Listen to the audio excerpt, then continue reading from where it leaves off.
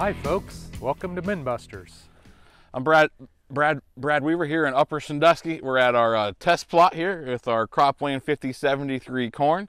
Everything's looked very well thus far this year. We just made our fungicide application last week with some insecticide to take care of this stuff. So corn is done. There will be no more applications hopefully on corn. Hopefully we just get a rain here and we'll be able to finish this crop out. Unless we fly a few cover crops on. Might be one more application. Anyway, so we're here at the plot and we're seeing some differences here. I have a leaf of 4997. Brad's got a leaf of 5073. We've got differences in structure of the plant and a lot of differences. We had 20 some varieties of corn here. So it gives you a chance to look at plant structures and see how that's going to fit in your operation, right, Brad? Correct. For us on 30-inch rows, we like that wide leaf. We do not want any sunlight to get down underneath that canopy to hit the dirt. The more sunlight that gets down there, the faster that the faster that ground's gonna dry out. So if we can keep sunlight off the ground, it's a benefit for us. So you're playing around with a little experiment on some 15-inch row corn. So you can look at some of these varieties and see how that plant structure will fit those 15-inch rows better than your 30-inch rows. Correct. And that's one thing. That's one reason why we do these test plots, is we want to see how they adapt, how the ear leaf looks, how the leaf structure is. Is it a tall plant, a short plant, and that's why we plant test plots instead of going out and planting a whole bunch of acres of a certain variety of corn. So when we're looking at this corn, you've got an ear in your hand, 20 rows around. Yes, I hope they're all like that. 36. Yeah, we're 20 around right now by 36 long. We've been blessed. We've missed one rain, and just this last Sunday was the first rain we've missed all year.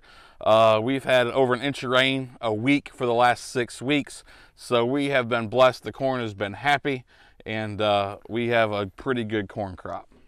So calculating that out, you know, your average population that we've been seeing on your farm is around 33,000 final stand.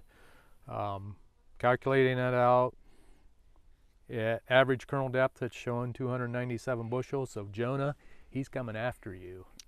And Doug. I just hope your calculation's right. Like I said, we've been blessed with weather. We still have to finish the crop. We still need a couple more rains, but we've done everything right up to now. So the fudge factor in there is our kernel depth. We don't know what's going to happen the rest of the year, if we're going to get adequate rain to fill those.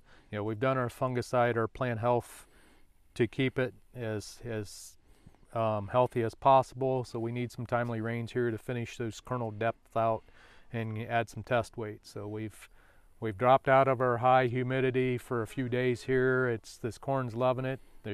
Plants got cooled down, slowing down grain fill, which is exactly what we want right now after pollination. We got high humidity coming toward the end of the week again, so we'll see how it happens. So, how's the beans looking, Brad? Beans are coming. The beans have, as the corn's been loving life, beans have been struggling. We haven't had a whole lot of sunlight. I mean, we get rains 2 or 3 times a week here the last 6 weeks, but beans are doing good. We just finished, just got a text from Heritage here a little while ago. Our last bean field has just got its last application on it.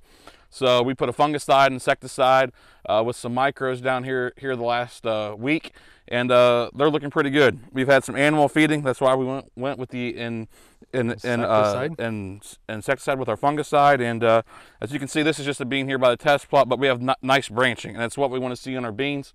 Population wasn't too high, so we just need to keep these beans branching, and that's how we'll make some yield. So rumor has it in your bin buster, we aren't going to divulge all the secrets yet, but I've heard 109 pods per plant on some of that, so things are looking good. Yes, our 30-inch beans have come around. They had a tough start, but they are branched nice, and hopefully we can just continue to grow, continue to fill pods, and we'll hopefully have some pretty decent beans. So got a leaf here, and there's certain things we can't control in beans at this time. Sudden death syndrome is starting to show its ugly head in a few fields.